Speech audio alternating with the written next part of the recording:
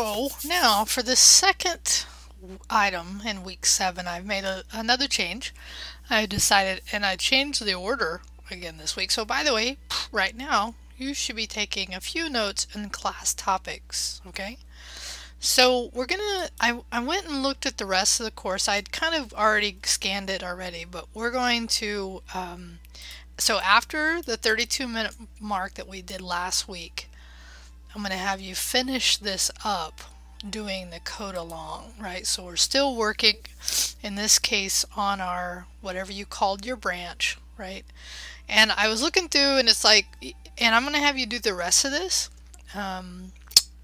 But the most important part, let me say it this way, is towards the end, where he starts talking about the grid and the menu and stuff like that. So this, I'm going to have you do the rest of it from the 32-minute mark, right? So where you start last time to the end. Again, adding to your cheat sheet. You're adding to your cheat sheet or whatever you called your branch, right? Like I showed before. So, oh, I have something opened here, so let me go ahead and open up my this, right? So on this branch that we are working on for, and it's taking a second to come in here. All right, there we go. So on the Learn Bootstrap branch. Okay, so that's what you are going to finish up for this part. And again, what you will do is, now this, in this case, I want, again, at least 2 commits through this process. I'll let you decide where you want them, but I don't want them all at the end, right? So I want you to make 2 commits through here. And it kind of makes sense to divide it evenly, right? So we've started around the 32. So let's just say around 50. Let's see where we're at here. We're looking at, yeah, so around, yeah, so maybe around the 50-minute mark you make another commit, and then you'll make a commit. So 2 more commits, one about 50 and then one at the end. And then you'll do again the git push and push that up and provide a link to your branch as we did last time for the lecture. Okay, so my hope is that now, having been through the crash course, you will have enough knowledge to be able to dig in and analyze whatever Bootstrap template you select. So now that's the next thing we're going to do. So I've ordered these in an order I'd recommend going through them. Well, you need to. So now Bootstrap template, right? So now I want you all to go out and do some searching. So it's, if you think contextually, what we're doing here is we're using Bootstrap, which makes development faster, and then on top of that we're going to use a template, somebody else's starting point, to actually even get a quicker start, so that most of the time what you're doing is working, once we get past this week, on the setup for your project 0. Okay, that's really where we're heading. And I say review your code here, but that's actually what we're going to do in the next step. But to just help you here, there's a couple ways. I mean, really there's one, and most of you I think will be using Bootstrap 3 and do free templates. And of course there's Start Bootstrap here. Be careful, there's only the first couple 6 here that are free. The rest of these are paid, so the idea is not for you to have to pay for one, but that you can go through and find, and these are somewhat duplicated there. No, actually there's more here. Okay, so there's more templates here. So the key is, when you're looking for a template, you want something that you like, right, that reflects your style, and that's the first thing you want to look at. And then you can do previews, and but look through some, really honestly look through some, because the thing is, with our project 0, we need something with the menu. Now this wouldn't be appropriate because it doesn't have a menu, right? This has a menu, so that would work. Bootstrap, I think this is just a hero image. I don't see a menu. Maybe there is one. So you're going to want something. Now side, you could use a sidebar possibly as a menu. So you want something. Now here's the other thing. if you find something you like, because you now have enough experience given the crash course, you could add that menu, right? So there's not to say you can't. I'm just saying, right? So here's what you want to do. You want to spend some time, and you all need to select something different, a different template that you're going to use, okay?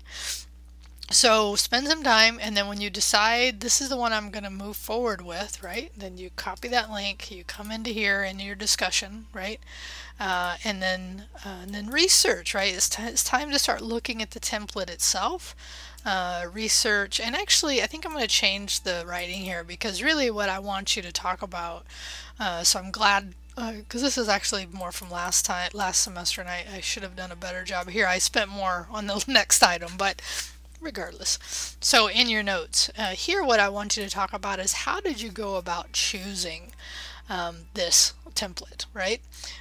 So that's the, you know, like what went into your decision? What was it that appealed to you? Because the thing is, you're just browsing right now, right? So these are just like, this is the one I think, right? Yeah, and I actually would tell you this is the one you probably want to use, because switching at this point would cause a lot of rework, right? So find one that you think you're working your style and your level of understanding, because these things can get really complicated really fast, but there's also just these basic ones to get started with, okay? So again, give us a link to the one that I showed this one, right? And so then talk about the process you used. Like, how many did you look at? That'd be good to know. How many did you look at? Did you just go with the first one rather than to really spend a little time thinking about your own style and really what appeals to you, right? And if you did, just be honest, right? Be honest about that, because this is the thing you're going to have to work. This is the thing we're now going to take to the end of the course for you to do your project 0. So make sure you've given us enough thought, is my whole point about that. Okay? All right, so now that's the current topic, so you can see how everything's building upon each other to lead you to using this. And now I want you to look at the code. So now you're going to need to download it. So let me switch over. To my Mac. And so when you download these files, right, so like here, I think this was one I did, right? So I downloaded it. Now when you download it, you get most people, it goes into their downloads folders, depending on how your Chrome is set up. And then you get these zip files, right? And then these days, you can just actually double click and do that, or you can extract them into a full directory, okay? So now, once you get them into a full directory, in your editor, you just do File, Open, Folder, and then browse to that location. Go to your downloads, and I see I have 2 here that I was just kind of looking at. And so now what you want to do is start looking at the code. So now on our hands-on part of this week, and actually I could have opened that one, right? So you want to start looking at, because there's like how much of this, like, so first thing I always do is open up the index file and I start looking through it. So it's like, okay, we have a link to Bootstrap men file, but I can tell this is in a local folder. It's not a CDN, so I'd go over here and I'm like, oh, okay, vendor, gotcha. Bootstrap, yep, that folder right there. So what they've done is in the Bootstrap file, the Bootstrap template, they didn't do the CDN like we did for the crash course. They actually have these things loaded locally. Okay, so there is the Bootstrap Minify version, and it's interesting, right? They also provided the non-minification version, which is just more stuff. So it's kind of like when we get to next week and I have you actually pick this apart, this is where the time that you spend here will be very, very helpful. So then it's like, okay, what's this? Custom font. A lot of these things are very well documented, so the more time you spend understanding it, the better. So okay, so we have a vendor, we have a font awesome. Okay, so then we have a combination here. So on this line, again, this is what you're going to do for your own template. And now what I want you to do is kind of figure out, what do I know and what do I need to know? Because for lecture, that's what I'm going to have you do next week. Is I'm actually going to, for your template selected, individually go through and analyze the template. How'd they do that? Where does that come from? What would I need to use this template, right? Because we'll end up piecing together the pieces that you need. So just FYI, right? So I want you to start looking through here. And here's going to be some directories. You're going to be, what does that mean? Oh, it's only one file. Oh, it's a PHP file. I wonder what that does. And I can just tell you, it's a contact me, so it's what, and when you hit a submit on a contact page, that's what it runs. We don't need that. You don't need to bring it over, right? What's this? Less. Oh, so CSS has what's called a preprocessor, and less actually is kind of a programming way to write CSS code. We're not going to do that. You don't need it. JavaScript, yeah. We're not going to do anything, but the template probably needs it, and that's where looking at your index files, spending time getting to know what files are in here is important. Okay, so this is the part, is your first review of this template, right? And then here, get ignore. Now this is not, let me see, I don't believe as of right now this is a Git repository, and actually it isn't, because we have not done a Git init, right? So it's not a Git repository. So we're not going to create one here. The idea here is just for you to take some time to get to know the file. We'll end up piecing this together over in your repo for your GitHub IO, right? Gulp, what's that? So Gulp is something that we just barely start, and it's more, there's actually what we call workflow apps that actually are workflow processes that handle from the time you write your HTML, CSS, or JavaScript. It actually minifies it. It does some linting. It can do some workflow automation for you, so that what gets actually outputted to the server is in a state that's ready in production. Now for this class, it's beyond the scope of what we cover here, okay? So we don't need that, right? Licensing, it's always good to understand the license. Always good to understand the license of these things. Read through the license. As a matter of fact, that's one of the things I'm going to tell you, is you've got to read through this. And I'm telling you, most of them will be MIT, because it's free of charge. You can use it as you want, right? But they will often say make sure you give a reference back. Package JSON. So this is where, again, beyond the scope of this class, but what is a package JSON, right?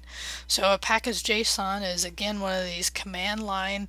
When you're doing npm, and this is Node Package Manager, you can tell it, okay, look at all the things that I need, go find these dependencies and bring them in. Again, beyond the scope.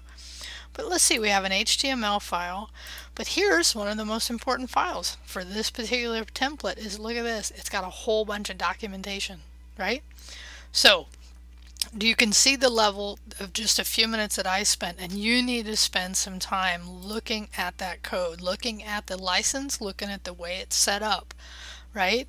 But the key is, right, is to open in the other hand, see how much you've learned about Bootstrap and how it's organized as far as the file folders, which is what I just did with you, a little bit, just a touch of it.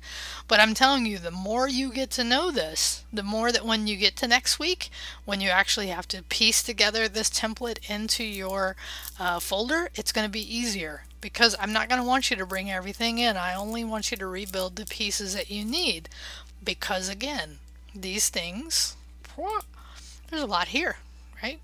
Let's see, it's got 2 pages, so let's see, and definitely you'd want to here look at this, right? You'd want to actually render this out, look at it in a web page. So, you know, making sure you could do that, looking at it. But you can also see from the website the way it looks as well. Okay, enough for this. So the key to this is start getting to know your template, right? And in your post here, right? Discuss what you know, what you don't know, what do you need to know, and what you don't know about your template directory, and then that will help guide you into our lecture that we'll do for week. Let's see, we're at the end of week 7, right? So next week, where we would have normally done your next Bootstrap, I'm going to actually have you do some detailed analysis of that Bootstrap file. Okay, that's going to be, and then we're going to actually build it. So we're actually going to build that into your thing, and we'll talk about optimizing images. Okay, so everything's leading to Project Zero. Hopefully you get that feeling, because everything's leading that way and learning Bootstrap along the process. All right, hopefully you got a few notes into your classwork doc there. So then all you'll need to also include is the link, is the place, in this case, sorry, you give me a link to your branch, and here you're giving me a link to your template. And actually in here, I think what I'm going to have you do is do a print screen of your template in your editor, right? And then talk about what you know and what you don't know about that template so far. All right, talk to you later. Bye.